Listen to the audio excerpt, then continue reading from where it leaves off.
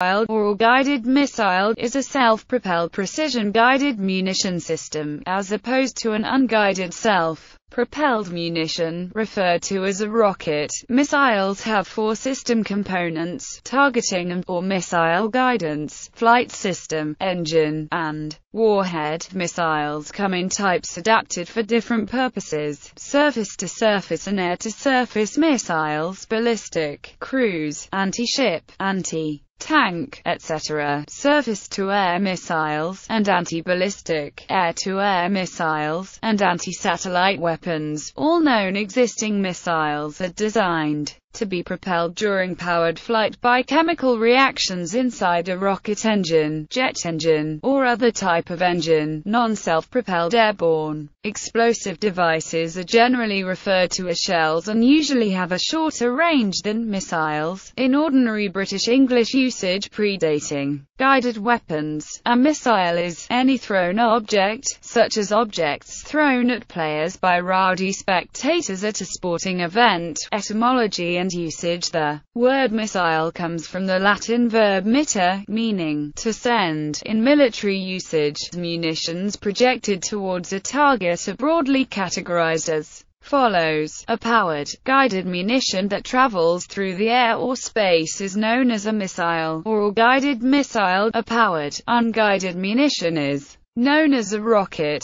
Unpowered munitions not fired from a gun are called bombs, whether guided or not. Unpowered, guided munitions are known as guided bombs or smart bombs. Munitions that are fired from a gun are known as projectiles, whether guided or not. If explosive, they are known more specifically as shells or mortar bombs. Powered munitions that travel through water are called torpedoes. An older usage includes fixed torpedoes, which might today be called mines. Hand grenades are not usually classed as missiles. A common further subdivision is to consider ballistic missile to mean a munition that follows a ballistic trajectory, and cruise missile to describe a munition that generates lift similar to an airplane. Early development: the first missiles to be used operationally were a series of missiles developed by Nazi Germany in World War II, most famous of these are the V-1 flying bomb and V-2 rocket, both of which used a simple mechanical autopilot to keep the missile flying along a pre-chosen route. Less well known were a series of anti-shipping and anti-aircraft missiles, typically based on a simple radio control, command guidance system, directed by the operator. However, these early systems in World War II were only built in small numbers. Technology-guided missiles have a number of different system components: targeting and/or missile guidance, flight system, engine, warhead, guidance systems. Main article: Missile guidance. Missiles may be targeted in a number of ways. The most common method is to use some form of radiation, such as infrared, lasers or radio waves, to guide the missile onto its target. This radiation may emanate from the target, such as the heat of an engine or the radio waves from an enemy radar. It may be provided by the missile itself, such as a radar, or it may be provided by a friendly third party, such as the radar of the launch vehicle, platform, or a laser designator operated by friendly infantry. The first two are often known as fire and forget, as they need no further support to control from the launch vehicle platform in order to function. Another method is to use a TV guidance, using either visible light or infrared, in order to see the target. The picture may be used either by a human operator who steers the missile onto its target, or by a computer doing much the same job.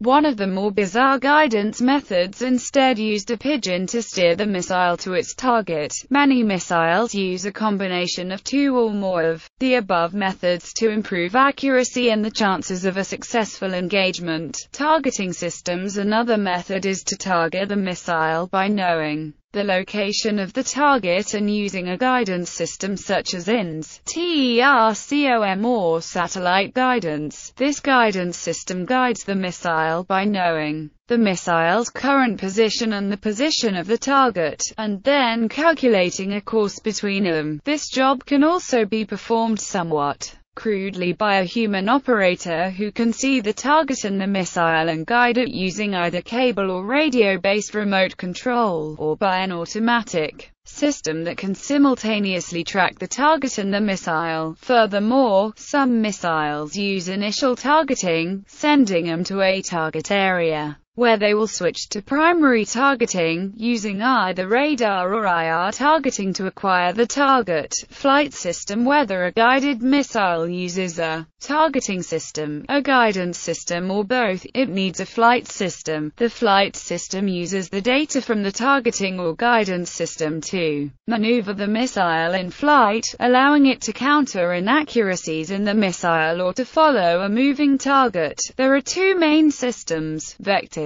thrust for missiles that are powered throughout the guidance phase of their flight, and aerodynamic maneuvering, wings, fins, canard, aeronautics, etc. Engine. Main articles: rocket engine, jet engine, solid fuel rocket and liquid propellant rocket. Missiles are powered by an engine, generally either a type of rocket engine or jet engine. Rockets are generally of the solid fuel type for ease of maintenance and fast deployment, although some larger ballistic missiles use liquid propellant rockets. Jet engines are generally used in cruise missiles, most commonly of the turbojet type. Due to its relative simplicity and low frontal area, turbofans and ramjets are the only other common forms of jet engine propulsion, although any type of engine could theoretically be used. Missiles often have multiple engine stages, particularly in those launched from the surface. These stages may all be of similar types or may include a mix of engine types. For example, surface-launched cruise missiles often have a rocket booster for launching in, a jet engine for sustained flight. Some missiles may have additional propulsion from another source at launch. For example, the V-1 was launched by a catapult, and the MGM-51 Shillelagh was fired out of the tank guns using a smaller charge than would be used for a shell. Warhead. Main article: warhead. Missiles generally have one or more explosive warheads, although other weapon types may also be used. The warheads of a missile provide its primary destructive power. Many missiles have extensive secondary destructive power due to the high kinetic energy of the weapon and unburnt fuel that may be on board. Warheads are most commonly of the high explosive type, often employing shaped charges to exploit the accuracy of a guided weapon to destroy hardened targets. Other warhead types include submunitions, incendiaries, nuclear weapons, chemical, biological or radiological weapons, or kinetic energy penetrators. Warheadless missiles are often used for testing and training purposes. Basic roles. Missiles are generally categorized by their launch platform and intended target. In broadest terms, these will either be surface, ground or water, or air, and then subcategorized by range and the exact target type, such as anti-tank or anti-ship. Many weapons are designed to be launched from both surface or the air, and a few are designed to attack either surface or air targets, such as the ADATS missile. Most weapons require some modification in order to be launched from the air or surface, such as adding boosters to the surface-launched version. Surface-to-surface, air-to-surface. Main articles: surface-to-surface missile and air-to-surface missile. Ballistic. Main article: ballistic missile. After the boost stage, ballistic missiles follow a trajectory mainly determined by ballistics. The guidance is for relatively small deviations from that. Ballistic missiles are largely used for land attack missions, although normally associated with nuclear weapons. Some conventionally armed ballistic missiles are in service, such as MGM-140 ATACMS. The V-2 had demonstrated that a ballistic missile could deliver a warhead to a target city with no possibility of interception, and the introduction of nuclear weapons meant it could efficiently do damage when it arrived. The accuracy of these systems was fairly poor, but post-war development by most military forces improved their basic inertial navigation system concept to the point where it could be used as the guidance system on intercontinental ballistic missiles flying thousands of kilometers. Today, the ballistic missile represents the only strategic deterrent in most military forces. However, some ballistic missiles are being adapted for conventional roles, such as the Russian Iskander or the Chinese CF-21D anti-ship ballistic missile. Ballistic missiles are primarily surface-launched from mobile launches, silos, ships or submarines, with air launch being theoretically possible with a weapon such as the cancelled Skybolt missile. The Russian Tupolev SS-27 Sickle B is the fastest 7,320 meters per second missile currently in service. Cruise missile main article. Cruise missile. The V-1 had been successfully intercepted during World War II, but this did not make the cruise missile concept entirely useless. After the war, the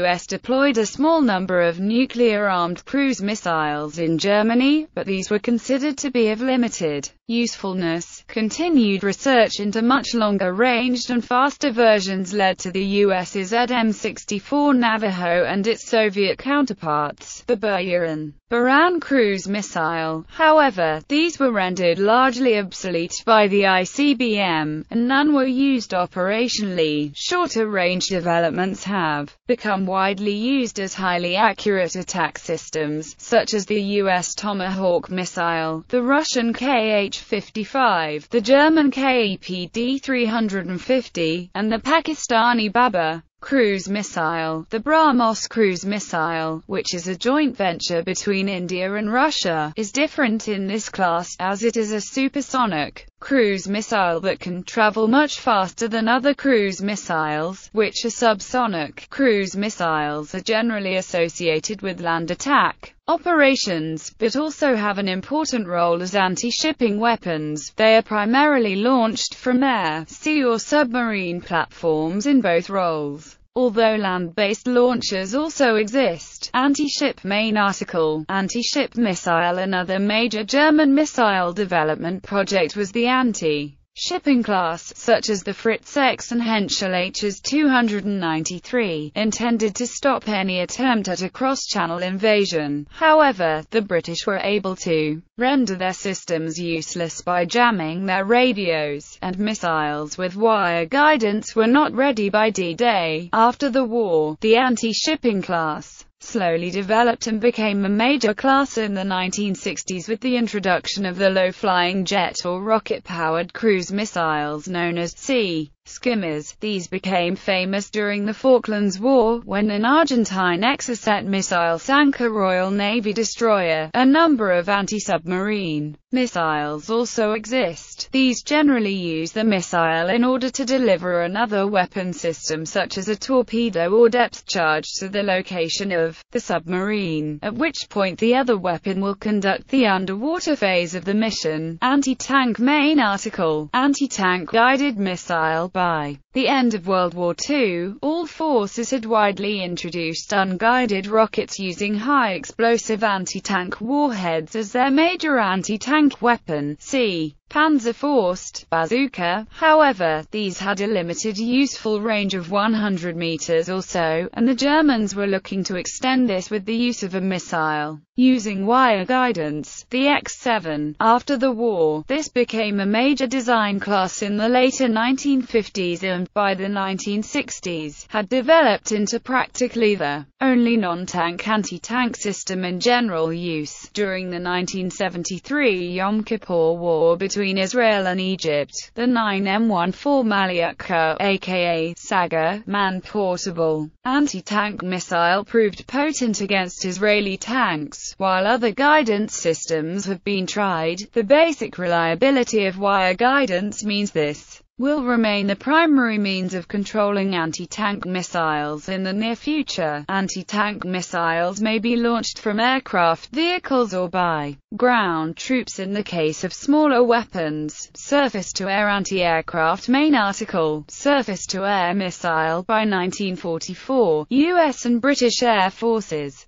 was sending huge air fleets over occupied Europe, increasing the pressure on the Luftwaffe day and night fighter forces. The Germans were keen to get some sort of useful ground-based anti-aircraft system into operation. Several systems were under development, but none had reached operational status. Before the war's end, the U.S. Navy also started missile research to deal with the kamikaze threat. By 1950, systems based on this early research started to reach operational service, including the U.S. Army's MIM-3 Nike Ajax and the Navy's 3Ts, Talus, Terrier, Tartar, soon followed by the Soviet S-25 Berkut and S-75 Divina and French and British systems. Anti-aircraft weapons exist for virtually every possible launch platform, with surface-launched systems ranging from huge, self-propelled or ship-mounted launches to man-portable systems. Anti-ballistic main article. Anti-ballistic missile. Like most missiles, the Arrow missile, S-300, S-400 missile, Advanced Air Defense and MIM-104 Patriot are for defense against short-range missiles and carry explosive warheads. However, in the case of a large closing speed, a projectile without explosives is used. Just a collision is sufficient to destroy the target. See Missile Defense Agency for the following systems being developed: Kinetic Energy Interceptor, KEI, Aegis Ballistic Missile Defense System, Aegis BMD, ANADEM-3 missile with a lightweight exo-atmospheric projectile, LEAP, kinetic warhead, KW, Air-2, Air main article, air-to-air missile. Soviet RS-82 rockets were successfully tested in combat at the Battle of Kharkhin Gol in 1939. German experience in World War II demonstrated that destroying a large aircraft was quite difficult, and they had invested considerable effort into air-to-air missile systems to do this. Their Messerschmitt Me-262s jets often carried R-4M rockets, and other types of bomber-destroyer aircraft had unguided rockets as well. In the post-war period, the R-4M served as the pattern for a number of similar systems, used by almost all interceptor aircraft during the 1940s and 1950s. Lacking guidance systems, such rockets had to be carefully aimed at relatively close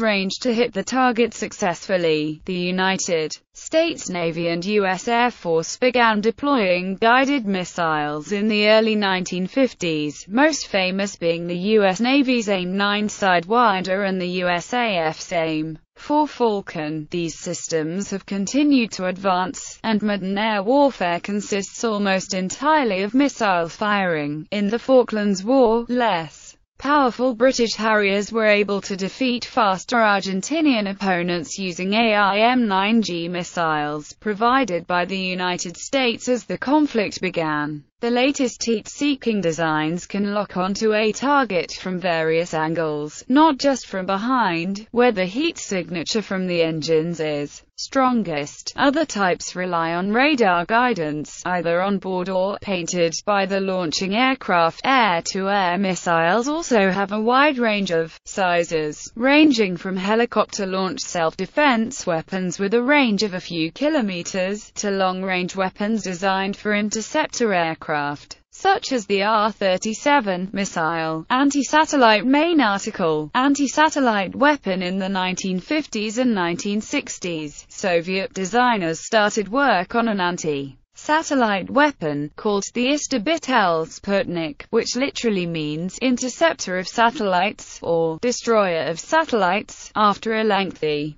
development process of roughly 20 years, it was finally decided that testing of the Istobetel Sputnik be cancelled. This was when the US started testing their own systems. The Brilliant Pebbles defense system proposed during the 1980s would have used kinetic energy collisions without explosives. Anti-satellite weapons may be launched either by an